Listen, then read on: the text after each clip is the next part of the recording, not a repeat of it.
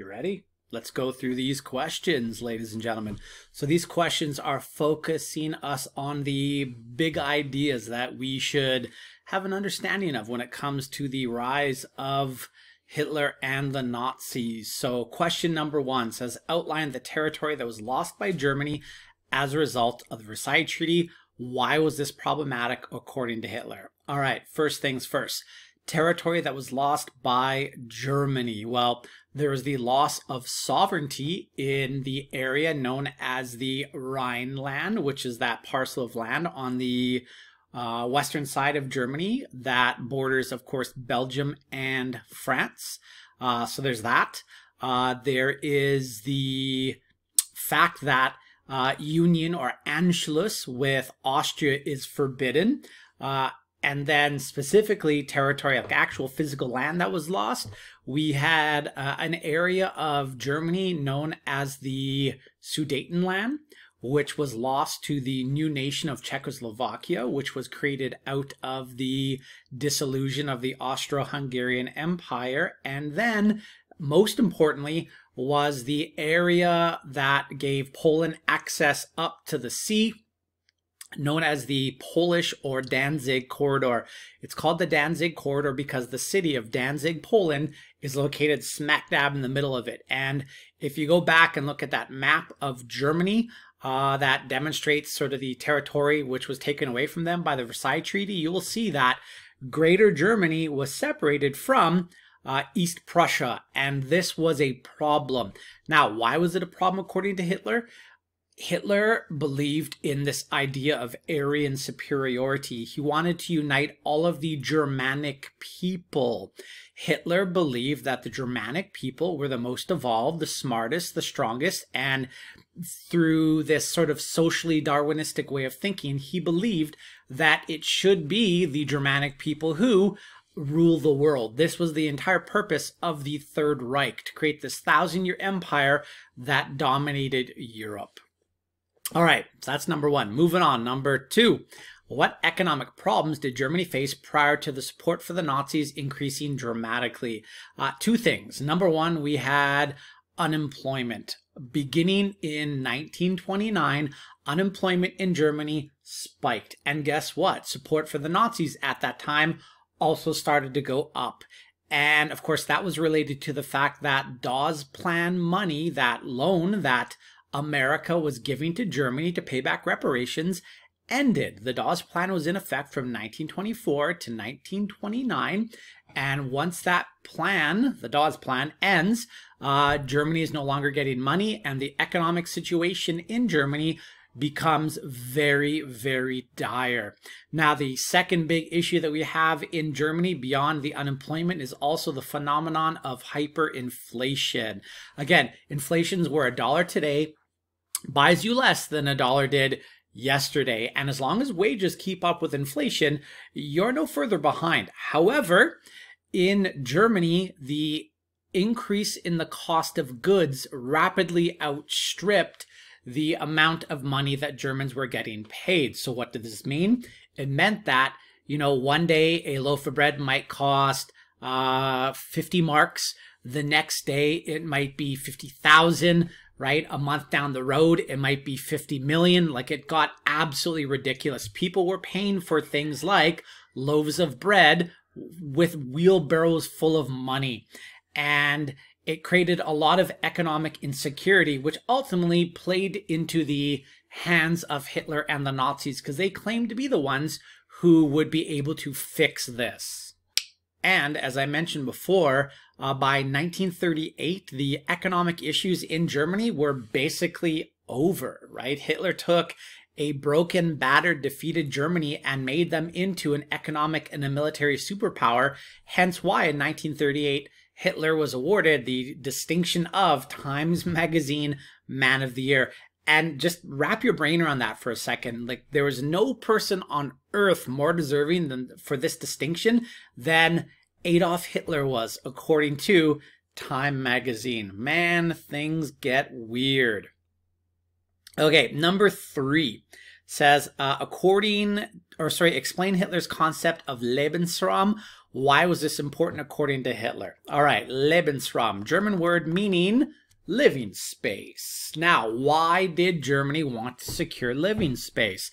Well, when you go out and you take land, what do you gain from it? You gain from it resources, right? The things under the earth. You also gain human resources. So natural resources and human resources are gained when you expand your empire. So did Hitler expand the German Empire? Absolutely. He expanded it a little bit to the west of Germany into France, but mainly he expanded into the east of Europe, right? He went into Central Europe, took nations like Romania, Czechoslovakia, Poland, etc., and then he even moved into the Soviet Union. Why the Soviet Union? Because it is a massive state, lots of natural resources, right? And to gain those resources meant to secure the future for your empire. And when we talked about fascism before, I mentioned how the whole MO of a fascist state is to make the nation or state stronger, right? Everything that's done in a fascist state is to make the state stronger. Now, number 4, explain the concept of Großdeutschland and how it factored into the territorial ambition of Hitler. Großdeutschland is a term that means Greater Germany. What Hitler wanted to do was unite the Germanic people together. These Germanic people, they descend from a group in Northern Europe called the Teutons, right? There's a whole fable made up about it. But basically, these are the original Aryans, right? These are the blonde hair, blue-eyed super people that Hitler believed in. And it's kind of ironic that Hitler was neither blonde-haired or blue-eyed. As a matter of fact, I was reading an article yesterday that suggested that Hitler had both Jewish roots and also, believe it or not, African roots as well. There's been DNA tests done on him. And yeah, it kind of shatters that idea of Aryan superiority. So anyways, Großdeutschland, unite the Germanic people together. Germanic people live in Austria. Germanic people lived in what was now Czechoslovakia and the Sudetenland. Germanic people lived in Poland in that Polish corridor. He wanted to bring them all together into the fold of the Reich, the empire, and dominate Europe as the Aryans rightfully should, as he believed. Again, this whole idea of social Darwinism factoring in here. The belief that it's all about survival of the fittest. You either conquer or you are conquered.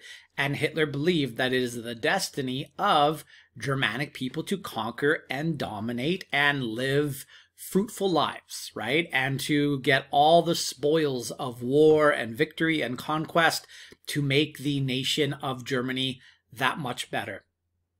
All right, number 5. Why was Hitler asked to be the leader of the German Workers' Party? Because he was good. Because he was a very effective public speaker. He had charisma that people just paid attention to. So in 1921, Anton Drexler basically steps aside and gives Hitler the torch. And that at that time was called the German Workers' Party. And then Hitler quickly changes it to the Nazis. Okay, moving on. Number 6. Let me just move down a little bit here. Number 6 says, explain the significance of the Beer Hall Putsch and how it ultimately benefited Hitler. The Beer Hall Putsch, right? November of 1924. It was the first major political maneuver of Hitler and the Nazis, right? It demonstrated the ambition that the Nazis had to try to gain power in Germany.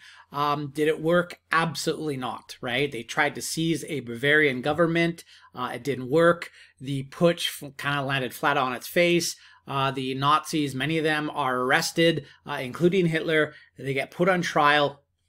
And ultimately, on trial for treason, he gets off pretty light because the judge is a fan of Hitler and his politics. And guys, ultimately, I would argue it benefited Hitler by, it taught him that power needed to be seized in legal ways. And we see that with the Enabling Act later. And then it also allowed him, while in jail for 9 months, to write that book, Mein Kampf, which made him an even more popular politician in Germany. As I mentioned before, Mein Kampf was a bestseller in Germany. Germans loved that book. Now, number 7, why do we see support for the Nazis dramatically increase in the 1930s? The answer here, economic insecurity, right? The Great Depression basically kicks Germany in the butt, right? It just boots them. And as times get worse, support for the Nazis dramatically increases. Okay, moving on. Number 8. Why does President Hindenburg appoint Hitler chancellor in 1933? So January 30th, 1933, we see support for the Nazis eventually hit a fairly high number. The Nazis are by far and away the biggest party in the German Reichstag. So why does President Hindenburg, the one guy who's above Hitler, right? If this is Hindenburg right here, this is Hitler right there. Why does he appoint Hitler chancellor? Now remember, until the Enabling Act is passed on the 23rd of March, 1933, we are still living technically in the Weimar Republic, socialist liberal democracy. It is not a dictatorship yet. Now, the job of government is to pass laws, to create legislation which ultimately makes the lives of the people better. And as the biggest party in the Reichstag, Hindenburg knew that he needed the Nazis to be on his side in order to pass effective legislation and do the job of governing. So that's what happens on the 30th of January, 1933. Number 9, how does the fire in the Reichstag benefit the Nazis? Again, Hitler claims that a communist set the fire. He sells this narrative of fear to the people of Germany, right? Like a monument in Germany is destroyed. This represents our democracy. This is an attack on Germany. And ultimately, guys, what happens is he more or less pushes the German parliament to pass that thing called the Enabling Act, right? He sells himself as the only person who will be able to bring back order and kind of pull Germany from the chaos that they're experiencing at this point, right? Like this was a national tragedy, and Hitler presented himself as the guy who can kind of make the seas nice and calm once again, right? We're in rough waters here. Now Hitler's coming along, very calm, very methodical, claiming that, you know what, we can fix this. We can root out these traitors. And the people of Germany liked what he was saying. Okay, number 10. Why is the death of President Hindenburg significant in the rise of Hitler? Again, Hindenburg, Hitler, right? Number 1. Number 2. With Hindenburg passing away in 1934 from natural causes, right? He wasn't assassinated, he wasn't poisoned, anything like that. He was an old man, right? He was in his mid-80s. Once Hindenburg died, the only check on Hitler's power was gone. And with that check on power gone, what Hitler does, and I'm just going to scroll down here, he passes this thing called the Enabling Act less than a month later, right? The Enabling Act gives Hitler total power in Germany. And that, of course, happens on the 23rd of March, 1933. The German parliament literally voted away their rights and freedoms. They voted away constitutional supremacy and constitutional limits, and it gave Hitler the ability to basically do whatever he wants in Germany. And how did that turn out? Not very good. Number 11, what was the Night of the Long Knives? And how was it important in securing Hitler's dictatorship?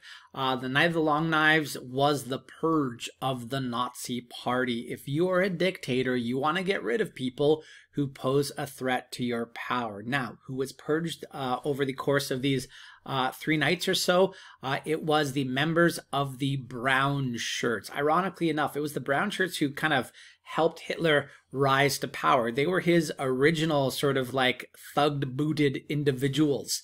But as their numbers grew, Ernst Röhm, who was the leader of the Brown Shirts, also known as the SA or the Stormtroopers, And yes, George Lucas uses the name Stormtroopers for Darth Vader's sort of, white dressed henchmen. So anyways, these Stormtroopers, their loyalty to Hitler is eventually questioned in 1934, right? They number about 2 million in total. The leader, Ernst Röhm, is becoming very, very powerful. So what Hitler decides to do is engage in a purge to kill off anyone who is a threat or a potential threat to his power. Why do you do that as a dictator? Well, when you get rid of your enemies, it only further cements your position of power in that nation. So this is just dictatorship 101 here. So it's called the Night of the Long Knives. Know it as a series of political assassinations to entrench the power of Hitler.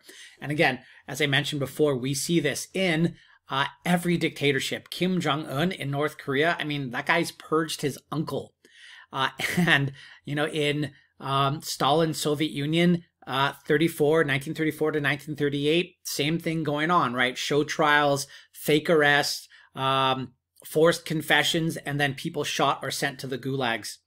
So it's just simply use of force and terror. That's what it is, right? It destabilizes the nation, and it ultimately leads to the elimination of dissent, which is what dictators want. Now, lastly, number 12, explain the events of Kristallnacht. What happened? What did the events foreshadow? Kristallnacht translates to the Night of Broken Glass. This is considered to be the beginning of the Holocaust. On this evening, Jewish homes were targeted by Nazis, Jewish synagogues were targeted by Nazis, and Jewish businesses were targeted by Nazis. They were ransacked, their windows were smashed in, hence the term Kristallnacht, or the Night of Broken Glass, and synagogues were set ablaze. Jews around Germany were rounded up and sent to concentration camps. And then last part of number 12, what did the events foreshadow? It foreshadowed the Holocaust, right? Or as Hitler called it, the final solution, right? The final solution to eliminate the Jew from Germany. Man, that is a depressing set of questions. Here's the good news. Coming up after this, we're going to start looking at the Cold War, which to me, right, it's not as depressing, even though we came much, much closer to destroying the earth as we know it through nuclear war. All right, anyways, peace out, guys. We'll check you later. Click like, click subscribe, smash that notification button. Peace.